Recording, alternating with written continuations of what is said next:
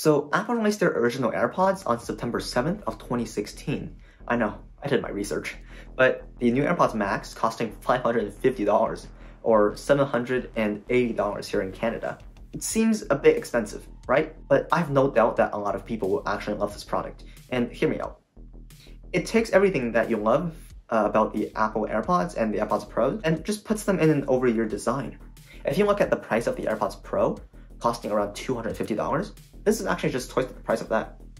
It has double the chips inside the AirPods Pro, it has considerably better sound quality, and also you can connect it to your computers via cables. So if you look at the features, it's actually not that outrageous. Now Apple says that AirPods Max uses adaptive EQ to adjust the sound to the fit and seal of the ear cushions by measuring the sound signal delivered to a user and adjusting the low and mid frequencies in real time, bringing rich audio that captures every detail.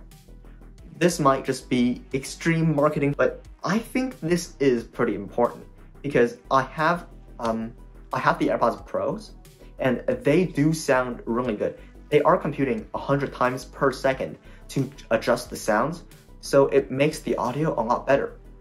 That has one H1 chip, but in the AirPods Max, there's two, one in each ear. So I think it's going to be a lot faster, and the processing should definitely help with the audio itself.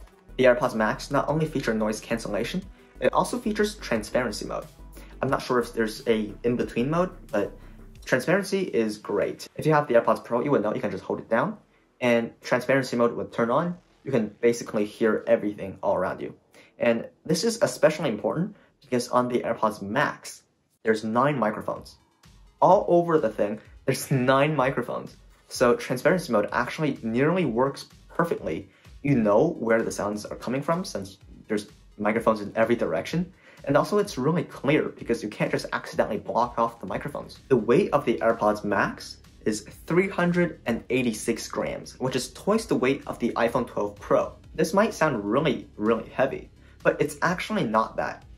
A lot of YouTubers, such as MKBHD or iJustine, have made videos about them since, you know, Apple sends them review units, but the top of the headphones are made of this mesh material similar to the HomePod, and that really puts all of the weight around your head, so you don't actually feel as much of the weight as you would with a standard pair of headphones.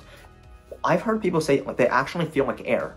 So, you know, AirPods, Air, it's like on brand. Next up, to control the audio, you would use a digital crown. That's also how you turn on the Siri.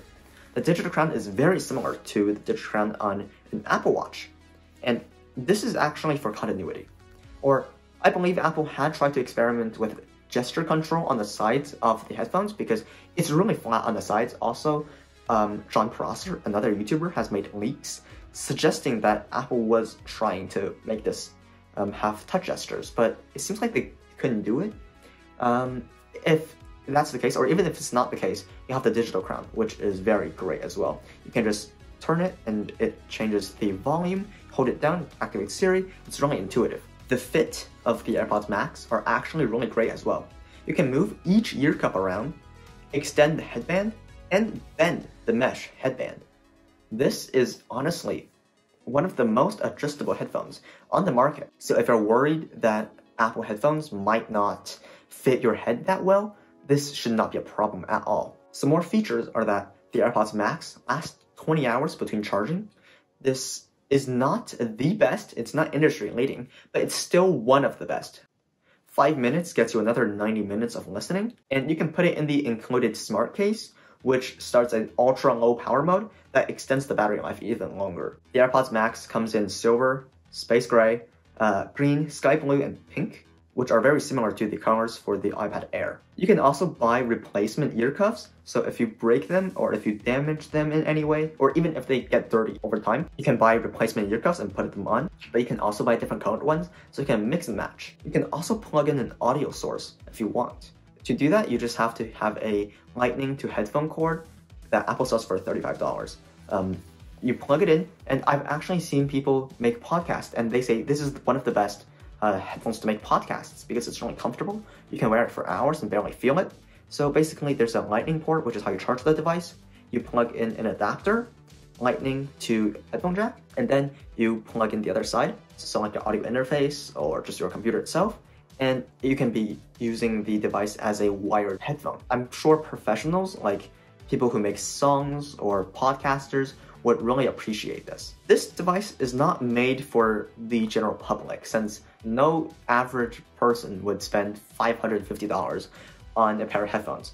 But it's really targeted towards professionals, similar to the Pro Display XDR. It costs $6,000, but you know, there's a niche for that. And I think there's a niche for AirPods Max as well. If you are making songs and you just need the best of the best for audio quality and comfortability, this is your dream headphone. It sounds amazing according to everyone who's reviewed it. It feels great, it fits great, and you can connect it to your computer via wires. So it's really not for the general public. If you are looking to buy one, I would recommend you probably not to.